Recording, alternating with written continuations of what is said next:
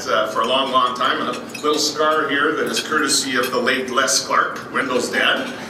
We used to play hockey against one another back in the 70s, and Wendell was like his dad. He was pretty vicious out on the ice. I also have something that I was asked a number of years ago when I became Minister of Education. I was asked to put in a password into a particular electronic device and make sure it's a password that you'll remember and make sure it's something that you're not going to have to change. So one of my staffers put in 1967. Those of you who know the Toronto Maple Leaf history will know that's the last time the Toronto Maple Leafs won the Stanley Cup. I hope I have to change that one pretty soon because it's been too long. Anyway, thank you very much to my colleagues. Thank you very much to Ralph for being here. Very much appreciated, and thank you to all of you.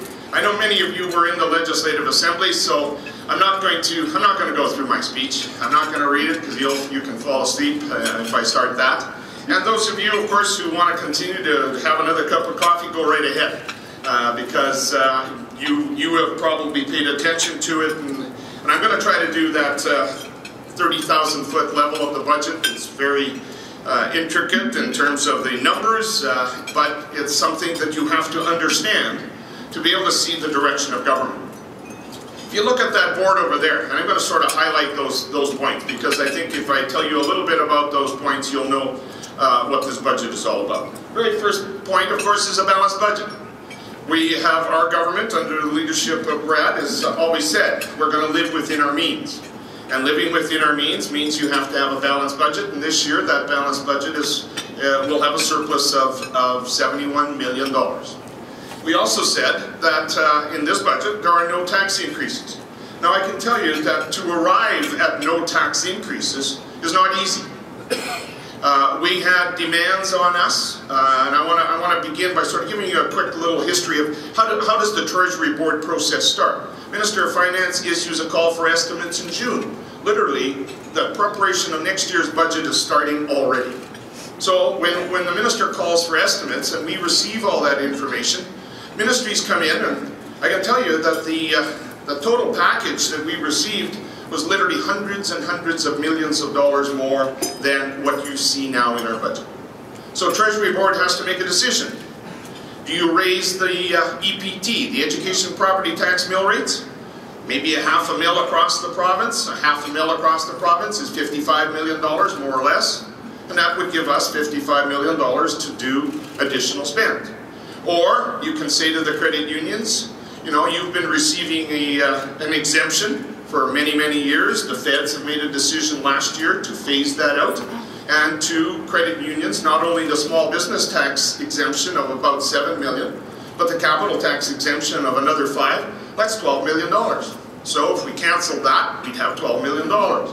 Those are the kinds of decisions that Treasury Board is faced with. Do we do this tax? Do we remove this exemption? Because over here there are significant demands. Health wants more money. Post-secondary wants more money. I understand that U of R is a little upset about some of the things. So there's always this, going back and forth and building a budget.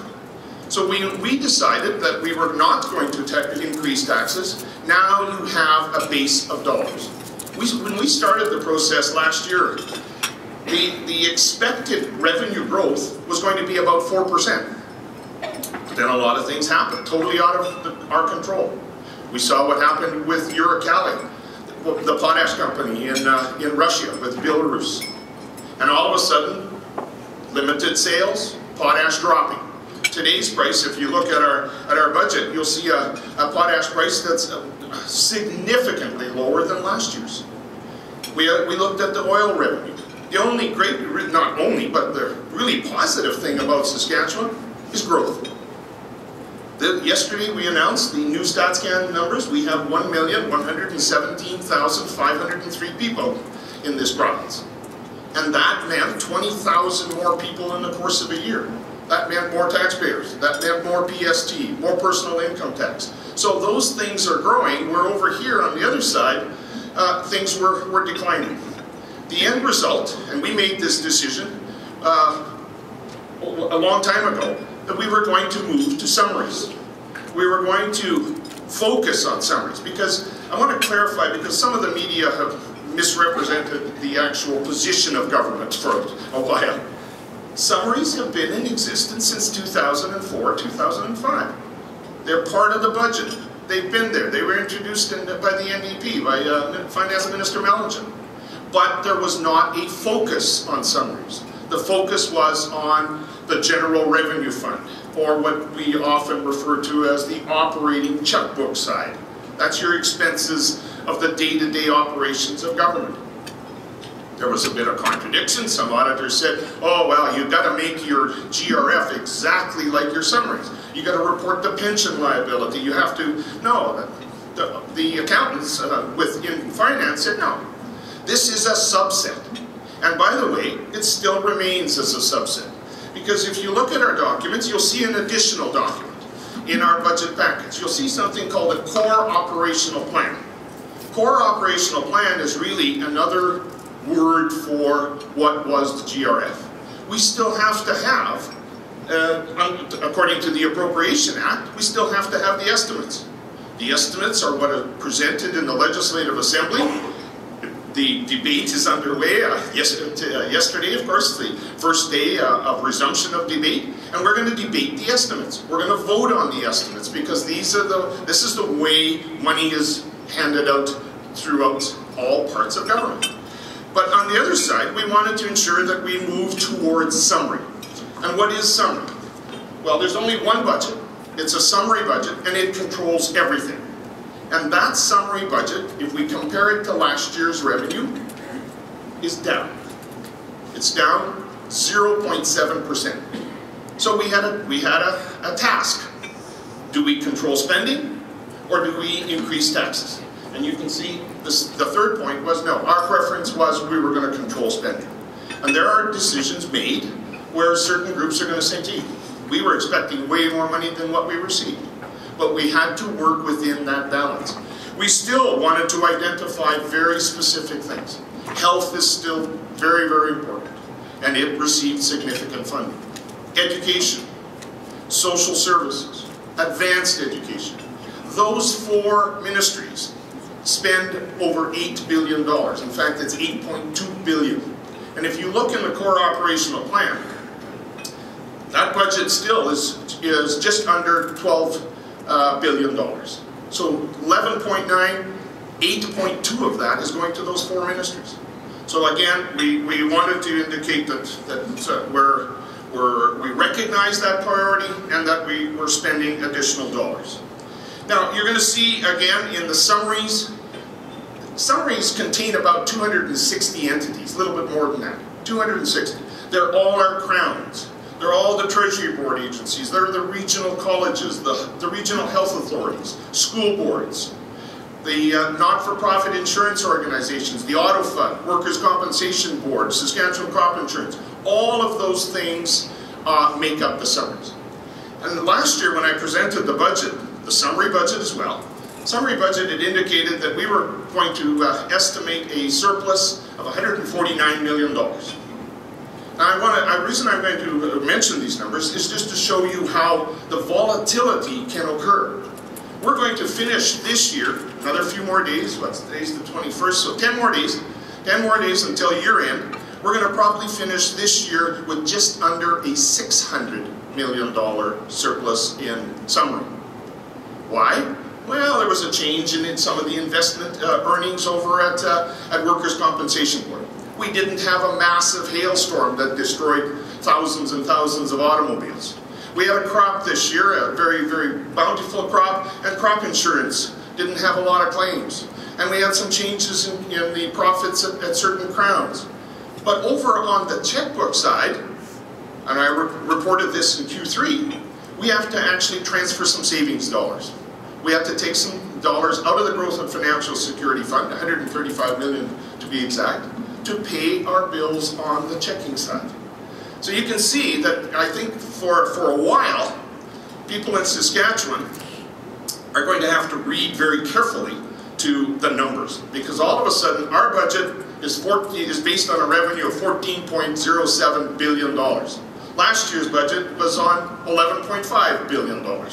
So what happened? How did you get $3 billion? And all of those kinds of explanations are going to be needed. What I want to spend a few moments on as well is not only on the fact that we had no tax increases, we've controlled spendings, but those last two bullets are very, very important to us. Investments in infrastructure and investments in people. Now, when we talk about no business or no increases, as I've said about the credit unions, it was a decision that we took, was on the table, and we looked at it and said, you know, 162 communities in this province only have a credit union. The other financial institutions are not there. Credit unions do amazing things for the province of Saskatchewan. Yes, it's a $12 million benefit to them, but we think it's more than that kind of benefit to the people of Saskatchewan. So you make that tough decision. The end result is, on the expense side, our expenses are $28 million lower than last year. So some of the comments yesterday and the day before, by the opposition especially, and that's about as political as I'll get today, is, you know, oh well, this is you know, bountiful times in Saskatchewan. You have all of this money. You should be doing this. You should set aside dollars in the futures fund. Well, I listened yesterday to a particular professor say, set aside 2/3 of what is in the non-renewable resource side. Well, in the non-renewable category, you look in here, you'll see about 2.7 million. So he said, take 2/3 of that and put that into the futures fund. Well, if you take 2/3 of that, tell me what we're going to do with $2 billion less revenue. Does that mean then we add, and you won't have to add 1 mill, you'll have to add 10 mills of taxes. You'll have to increase liquor tax, you'll have to increase tobacco tax, you'll have to do a whole host of things to suddenly say, well, we're gonna do this over here. We didn't. We want to? Absolutely. Peter McKinnon's idea is a great idea. But it's based on the fact that and that was a caveat that we accepted, and that caveat was that when non-renewable resources exceed 26% of the core, not the whole summary budget, we'll set aside dollars in a futures fund. And I think that's what we're going to do. In the course of this next year, we're in fact going to even look at what could be the governance structure. Peter McKinnon has recommended some ideas about what we should do there. Now, very quickly, I want to talk a little bit about investments in infrastructure. I'm going to talk about the Crown. Three segments of, if you think about Crown expenditures and the fact that we're going to spend $2 billion on Crowns this year, that's what Crowns are going to invest. In the period of time 2000 to 2007, okay, Crowns spent on average $568 million annually. $568 million. Between 2008 and 2012, that number jumped to $1.1 billion. Now, the next period of time, 2013 to 18, we're projecting that Crowns are going to spend $1.7 billion annually. That's 3 times as much as the period of time 2000 to 2007. We need to do it. We need to ensure that our Crowns meet the challenges of today, and it doesn't matter whether you look at SaskPower or whether you look at, whoops, almost water everywhere. I do talk with my hands. SaskPower, Sask Energy, SaskTel, they are going to keep moving forward. But on top of that $2 billion worth of Crown infrastructure, we're spending $900 million, nearly 900, $887 million to be exact, on infrastructure in all the other ministries. And that's a combination of $124 million for municipal infrastructure. $50 million of that is here in Regina for the stadium. Little discussion on the stadium. Some criticism saying, oh, how can you be allocating $80 million to a stadium in Regina when we have these other demands? That proportion is no different than the funding that we allocated to Moose Jaw and to Melville and to Yorkton and all of the other urban communities that require infrastructure. It's relative in terms of the size of the project, the population. So it's not that we've suddenly identified the stadium as the big winner. It's equal. And we're trying to treat everyone equal in this province. We've always had some discussion with Saskatoon about transportation, with the City of Regina about transportation. And we're moving forward with some discussions with Saskatoon about a new commuter bridge in North Saskatoon. We believe that that's needed, but we also believe there has to be another partner. There has to be a federal partner, and Ralph will take this back, I'm sure, to the government members. We need the feds on board for that commuter bridge in Saskatoon. It's a biggie. We need the feds on board for another biggie, and the biggie is the Regina bypass. Regina bypass, when we started talking about it 5-6 years ago, 700 million, 800 million, and I almost fell off my chair. But we're now talking 1.3 billion. We need the feds to be partner, because there's an application to P3 Canada. And P3 Canada has to be a partner. Otherwise, it's not going to happen. The government's not going to fund $1.3 billion of a project immediately. We'll do the conventional build, and we'll do one phase and another phase, and who knows, 15 years from now, we might be finished. Warren will be finance minister, I won't be, I can tell you that. The other thing we announced is where is the next major health facility going to go? We've got the Children's Hospital in Saskatoon underway.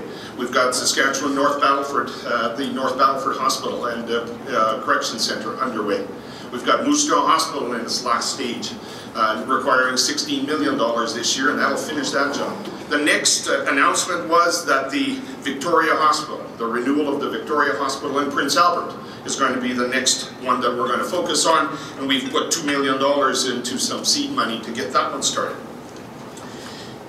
Infrastructure like highways is also very important. So we've added $88 million to the highway budget. It's for twinning lanes, it's for passing lanes, it's for repaving 300 kilometers of highway in this province. Significant need in infrastructure. As far as the education budget, we added a significant amount of dollars in capital. We're going to spend $96 million this year for education capital. That's Langenberg and Gravelberg that I announced last year. They need the next phase of money, $9.5 million. We've announced 4 new projects, and I always use this expression, we kick them out the door with some seed money to get started, get their planning. $4 million for some very specific projects, 2 here in the city of Regina. Connaught School and the Sacred Heart School. Both of them are underway. They're going to be, first estimates now are somewhere between $23 and $26 million each. That's what we're going to have to come up with over the course of the next 4 years. We've also kicked out the K-12 expansion at St. Brew and a renovation at Moose Jaw. The Sacred Heart School at Moose Jaw is going to need some more money. Advanced education, some infrastructure dollars there. $32.7 million in infrastructure at the post-secondary level. $6.5 million for the Academic Health Sciences building. I'm sure everybody has heard the word Academic Health Sciences building. We're now going to have invested, along with the U of S, we will have invested $324 million into that facility already. Why? Because it's needed. We have added 100. We've increased the medical doctor training seats to 100. We've increased the residency seats to 120. We've increased the number of nurse training seats to 690. So that building was needed. Significant spend on that building, but it's something that we're involved with. There's still going to be another couple of phases that are going to require even more dollars. The Yorkton Parkland Regional College Trade Center. That was announced last year. It's underway. They've opened tenders already. Our commitment is a further $4.5 million to make sure that that keeps moving. And we also the Southeast Regional College, Weyburn, $1 million to make sure that that building gets finished. As far as other facilities across the piece, we announced $8 million for the Saskatoon's Park Ridge Centre, long-term care. $27 million for LTCs that are underway. They're in the next phase of money need at Maple Creek, Bigger, Kelvington, Prince Albert, Kipling. We've also announced the additional dollars to look at something right here in Regina. Regina Extendicare replacement. It's needed. So we all put some dollars out now to start looking at that and seeing what kind of replacement actually might take place. We've added some dollars into the budget for L'Orange. L'Orange has been in need of long-term care expansion for many years. We're still moving forward on the Swift Current long-term care facility by way of a P3. It will need the next tranche of money. And as I mentioned, the Saskatchewan Hospital in North Battleford, those two projects alone have taken up $4.6 million. I could spend a lot of time on infrastructure, but I just want to highlight a few more things on the bottom one, investments in people. When we take a look at the health budget, as I indicated, $5 billion. Regional health authorities, the 12 regional health authorities are going to receive $3.25 billion. That's up 3.4%. We also have another agency that is very, very important in Saskatchewan, and that's the Saskatchewan Cancer Agency. It's different than the 12 regional health authorities. Its budget is up 3.3%. It's going to receive $155 million. The Home First Quick Response Care Home Program here in Regina, we're looking at that, and we've provided $4.5 million. That's up $2.5 million from last year, because we think there will be an opportunity to save some dollars if we deal with the home care first and able to handle the response. Another area last year, if you recall, Minister Duncan moved forward with a $10 million expenditure for dealing with urgent needs, seniors. It was called the Seniors Care Urgent Issues Fund, $10 million. Well, some of that money was used to actually put in place HR, Human Resource Complement. Now that Human Resource Complement is there, they need to continue to stay there, so $3.7 million more into that program. One of the things we're very proud of is, and the Premier has stated this many times, Saskatchewan is going to be one of the best places to live in if you are a person with disabilities. And I can tell you that this year's budget contains $446 million for programming for people with disabilities. That's up $83.4 million from last year, and it's more than double what we took when we took office. Education budget is up to the amount of $1.76 billion, or 3.1%, and we're actually setting aside in that budget $19 million. This is a positive spend for me, having been involved in education and being a former education minister.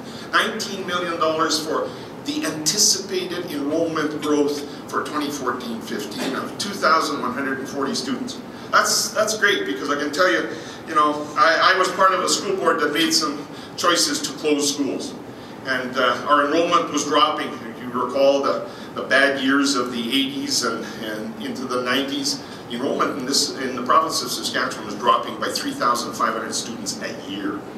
Now we're turned that corner, and we're on the way up. Those at 1,117,000 people, I think, are helping that. $815,000 is being put into this year's budget to address bullying and cyberbullying. $20 million into the pre-K program.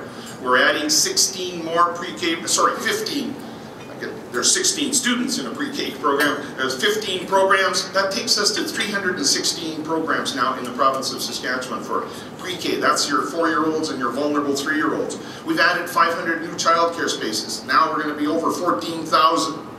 Now that's not not the highest number that we're going to have to be at, but it's 5,000 more spaces than what we had in 2007. When we talk to business owners, we hear very clearly one of their challenges is finding enough skilled workers. So we've done additional dollars into not only providing to the institutions, but also post-graduation.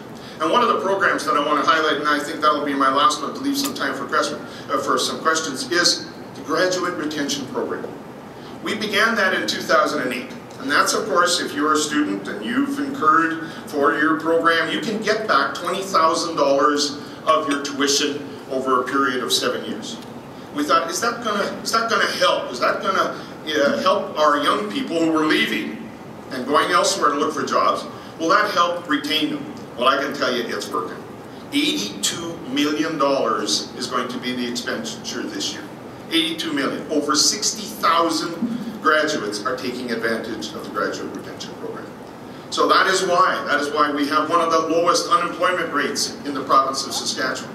That's why we continue to see job growth. That's why we continue to see all of those things that I've talked about move forward We've moved forward with some significant dollars for the adult basic education program. We added 300 seats last year. We've added 700 more seats this year. We added 300 apprenticeship seats last year. We're adding another 300 seats this year. So I think overall you can see that our budget has tried to deal with a lot of things. First of all, it's balanced. We did not want to increase taxes, as I stated in my speech. Our party and Premier Brad's conviction is that tax increases are our last resort. What we had to do was we had to control spending, and I think we've done that. We've had to make important investments in infrastructure, in people, and I think we've done that. And I think it's going to keep Saskatchewan on a steady growth plan. Thank you. We'll open it up for some questions.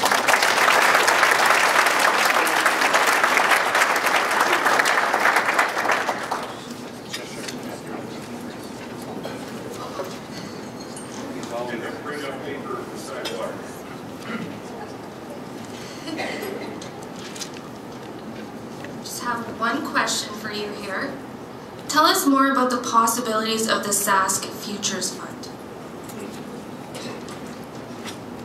That's the hottest topic of the budget. I love that because we're not talking about all of the other things. No, this one is a question that we looked at a number of years ago. That's why we contracted Peter McKinnon to say, what will we need to do when that opportunity comes again? And we believe it will. I didn't talk a lot about the non-renewable resource sector, but it's going to grow. We've got Cigar Lake producing ore, uranium ore, just this last week. We're going to see a stability return to potash. I think even with oil, as far as the differential, and how many people understand when I talk about an oil differential? How many people understand what that is? Okay, here's your differential 102 plus. Differential means that's a discount. That's what the refineries can do to us and say, no, you have too much heavy crude in the line versus the medium sweet crude, which they like out of Bakken, and we're going to discount that oil. And that discount is 19%. 19.5% is what we're looking at this year. What does that mean for Saskatchewan? Well, instead of the amount that we should receive, we're going to lose about $400 million because we don't have Gateway Pipeline, we don't have Keystone. We are hoping, of course, that the change in Sarnia to Montreal is going to help. We know that there's more oil moving by rail, but that we need to bring that differential down. That discount is a loss of your dollars, exponentially. So that's got to change. But I think once that changes, and there's a point when, and Peter recommended that when non-renewable resources are more than 26% of your total budget, your total core budget, you should be setting aside those additional dollars into a fund. We agree. But 26% will mean that instead of the $2.6 billion that we have in our budget this year, we would have had to have $3.1 billion. $3.1 billion would have been that magic bar.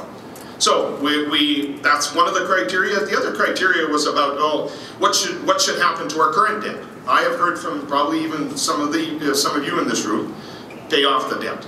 That $6.8 billion that you inherited in 2007, that we've been fortunate enough to pay down $3 billion of that. We're only at $3.8 billion. Only. We are at this number of $3.8 billion, needs to be paid off. Yes, I agree, but I think if we suddenly have a windfall, and if I said to the Premier next year, you know what, Crown land sales are no longer at 100 million, they're at 900 million, just like they were a number of years ago, and we've got this windfall money. It's way more than $1 billion. I dare say we would be putting some into a fund right off the get-go, and of course paying down some of the debt as well to keep driving those costs down. So yes, the Futures Fund is going to happen. When it will happen is a bit of a question mark, but it's not going to be that 10 or 15 years some of the not so optimistic media in this city put forward. I think that's all the questions we have right now. So I guess you're pretty throorough. No, Thank you so much. From the floor have something that you want me to clarify? You're happy with what I've said? Great. Again, all of these documents are online, and if you have a question, look at it, and then if you still have a question, phone me.